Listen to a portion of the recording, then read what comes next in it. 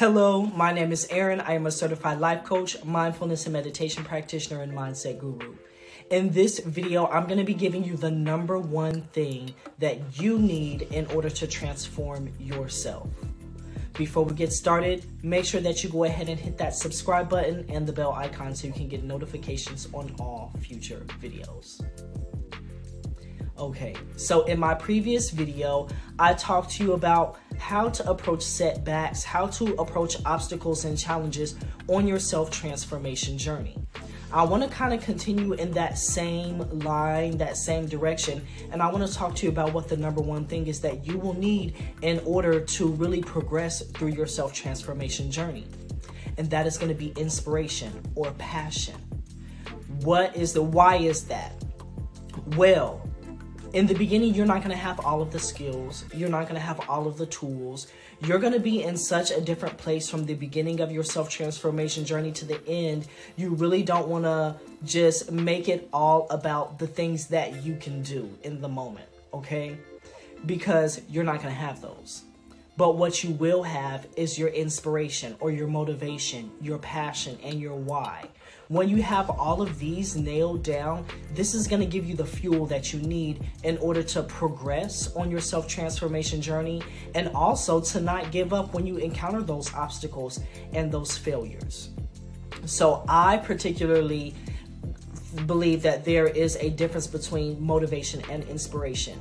Motivation is going to be an external force that is driving your behavior. So when you were younger, your parents might have told you, okay, you need to do the dishes by the time I get home, otherwise you're going to be grounded. Well, you don't want to be grounded, and your parents grounding you is that external force driving your behavior. Versus inspiration is an internal force or energy that's driving your behavior. So this is going to be, once again, your whys or your personal reason why you want to do something other than an external force enacting its energy upon you.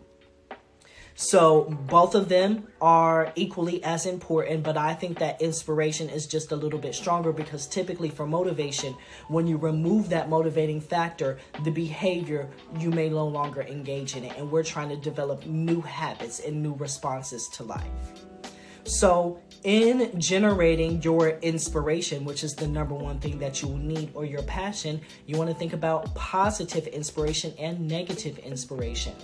Typically, we're either going towards something or away from something. Emotionally, we're either going towards pleasure or away from pain. So you can ask yourself really two questions to help you generate that inspiration. What is my life going to look like once I have accomplished my goal or once I have achieved my success? So you can think about this in terms of the external things in your life, how the external things are going to change, but you can also think about this as how are you going to feel? And the thing about the law of attraction and manifestation, if you're into that, it's all about generating that feeling of success and accomplishment first, and then allowing that energy to drive you. So if you are clear on what you want your life to look like, how it is going to be once you have achieved that success, and how you're going to feel, you can get yourself in alignment with that. Now, sometimes we do that, but that's not enough. Then that's when I would ask you to consider your negative motivations or your negative inspirations.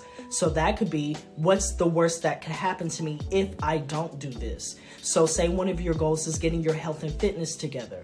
And then you think about, okay, what's the worst thing that could happen? Maybe you have some sort of core morbidity, or maybe you have an illness that is within your control, but you're not actually doing anything to help yourself.